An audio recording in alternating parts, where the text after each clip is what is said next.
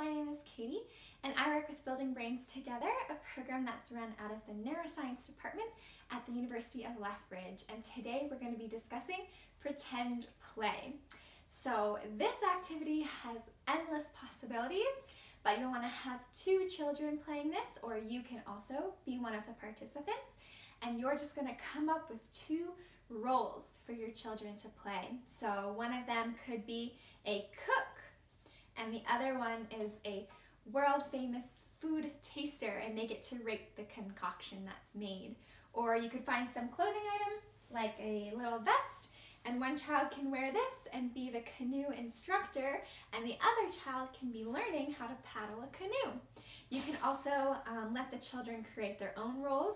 You could print out a mask like this and let them create it, and then they can be whatever they want as well.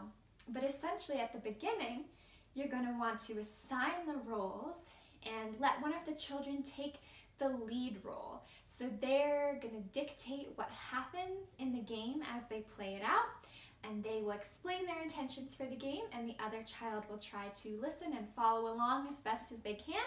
And then after a few minutes of playing, say 5 or 10, then you will switch the roles, and the child who is now who was once the leader is now the follower, and vice versa. So you can come up with endless possibilities for this one, and this has some great brain building benefits as well. As always, working memory is important as they remember what their roles are and what they're supposed to be doing, and working memory is important in so many different things, remembering to clean their room or do any other tasks that they need to, and this also is really important in following directions.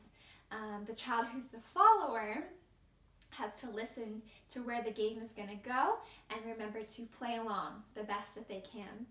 They'll also be able to stop and think before acting, and so stop and remember what they're supposed to be doing and then act based on that. Additionally, listening comprehension is really important to be able to understand where the game is going. And then finally, emotional control.